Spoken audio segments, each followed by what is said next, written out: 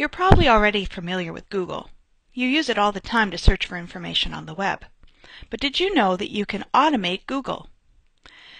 You can tell Google certain search terms to go out and search for and have those results delivered directly to you. In this tutorial, we're going to learn about Google Alerts. The first thing you want to do is go to www.google.com/alerts. You'll need to be signed into your Google account in order to use this feature. If you don't have a Google account, visit the Google Reader tutorial and that will walk you through the steps.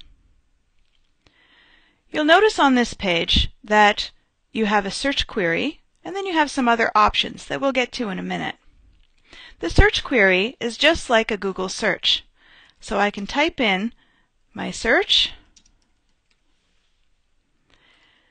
and over here on the right it will show me the search results. Now I have a few filtering options here. First of all, I can ask it to send me all of the alerts, or all of the search terms rather. I can have it filter by news, blogs, video, discussions, or books. I can tell Google Alert how often I want the search results delivered to me. I can have it set for as it happens, so as new search results come available, they'll be sent. I can have it send me a summary once a day or once a week. I can also tell it to send me only the best results, or I can have it send me all of the results. And finally, I can choose where the information gets delivered. I can have it delivered to my email, which is the email that I use to sign up for my Google account, or I can send it to a feed. And when I set to send to a feed, what it's going to do is send it to my Google Reader. When I click Create Alert, I end up at this page where you can see my alert and you can see this link that says it's going to deliver to Google Reader. When I click on this link,